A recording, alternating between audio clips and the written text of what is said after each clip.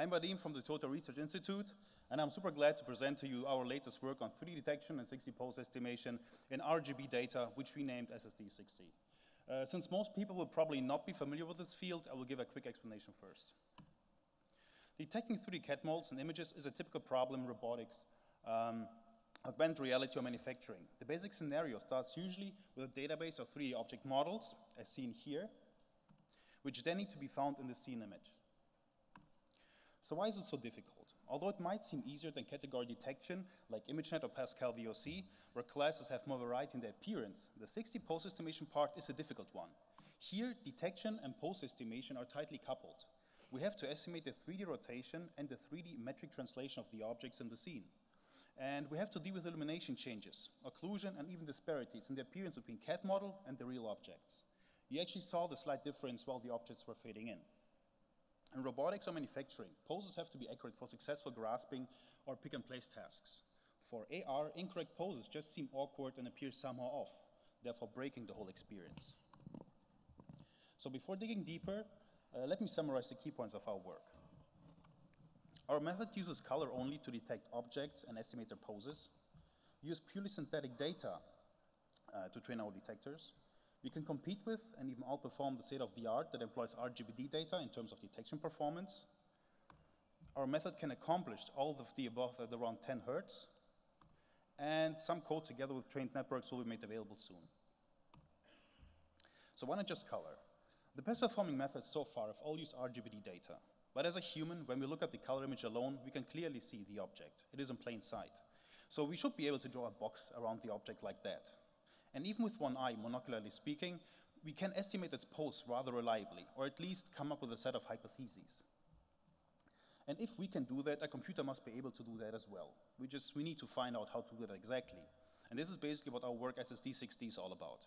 In fact, what I have just shown you is the raw output of our method. So let's begin with the first stage of our SSD-6D pipeline, the 2D detection phase. So we start off in a similar fashion as the original SSD from Liu et al. We feed the image into a base network, here Inception V4, and either branch off or produce new feature maps at certain resolutions. On each feature map, we convolve with prediction kernels that provide at each location 4 values that give us a refinement of the underlying anchor boxes, and a C-dimensional classification vector that tell us whether we see background or an object of interest in that anchor. With our extension, each kernel predicts 2 additional values, namely a scoring of all possible views the objects might appear from, as well as the assumed in-plane rotation of that view. Let me explain. So we see here a sampling of the viewpoint space of the object. Each vertex on the sphere represents a possible viewpoint to classify. During training, we take special care whether the object has certain symmetry properties, and depending on that, we either sample from the full sphere, only from the green or red subset. Secondly, we also have a discrete set of in-plane rotations that we assign during training.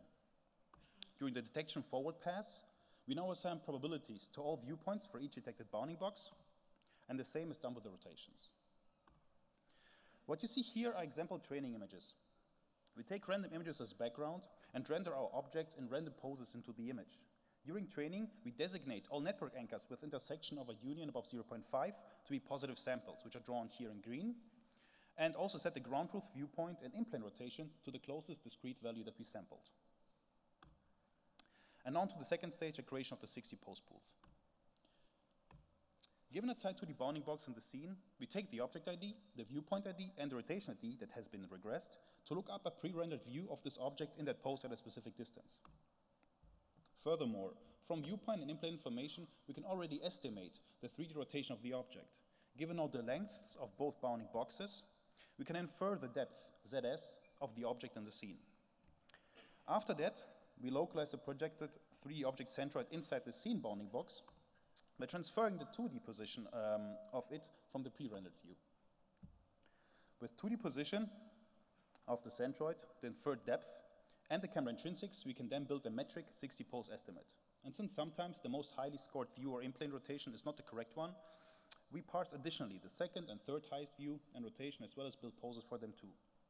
This means that each detection is now associated to a pool of 60 poses. The last stage now deals with the pose refinement and final verification to pick the best from the pool. So starting with 2D detections, we build the pools. Given our pose pool for each object, we want to decide for the one with the best fit between scene and rendering.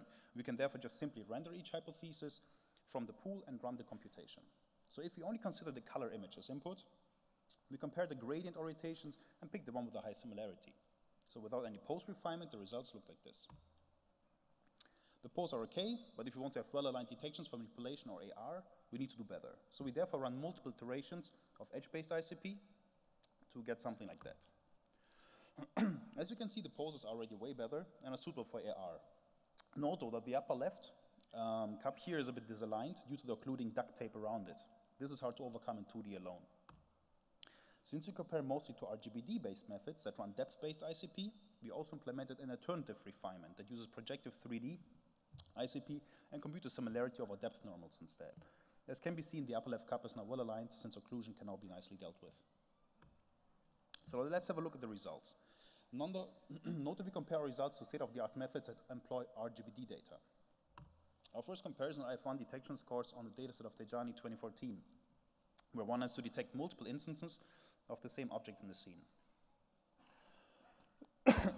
As you can see from the table, we outperform the state-of-the-art by a large margin of over 13%, while being many times faster and using less information, namely only color. Below you can see an example of 2D detections, 60 pose pools, and the final output. Next, we show our results on the LIMO dataset. The dataset consists of sequences of heavy clutter where each image has one object of interest to detect. Here we perform better on some sequences, while worse on others. You can generally say that we perform well for objects that are either large or at the very least without ambiguity. If the objects are small or the deviation between CAD model appearance and the appearance in the scene is too large, we underperform. Again, below are example output detections. We also evaluate how much influence the pose pooling has on the final results. If we run no refinement, 2D refinement, or 3D refinement. If you only take the highest scored viewpoint and implant rotation as hypothesis, like the left column, V equals 1 and R equals 1, the average pixel overlap between rendering and real object is about 72%, and reaches around 75% with 2D and 85% with 3D refinement. It is evident that taking more viewpoints and rotations into the pooling increase the chance to get better final poses. Let's have a final look at the runtime of our method. By far the biggest time in our approach is the forward pass to produce the 2D bounding box predictions and viewpoint and in-plane scoring. As you can see on the right, the prediction time on a GTX 1080 and TensorFlow 1.0 is close to constant around 90 milliseconds, rather independent of how many objects the network was trained for. After that, we need to render and run projective ICP on the CPU in parallel, which takes around 8% of the time. Finally, the verification computes the similarity between rendering and scene and takes roughly 2% of the time. So in total, we therefore usually have a runtime of around 10 Hertz. Before I conclude the talk, I want to give a small peek towards what's coming. As for future work, we are investigating a new pose refinement algorithm to complete our fully RGB, fully learned framework. Preliminary results show that we can now attain comparable accuracy to 3D ICP by just using 2D information alone and in real time.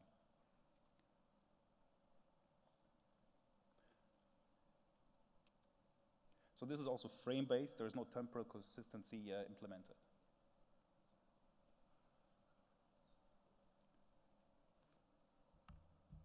Thanks for your attention, and I hope that you visit our poster tomorrow morning.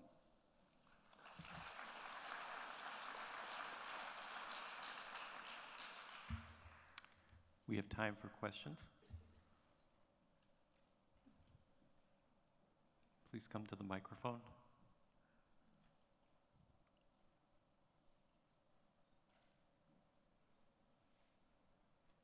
I have a question for you over here.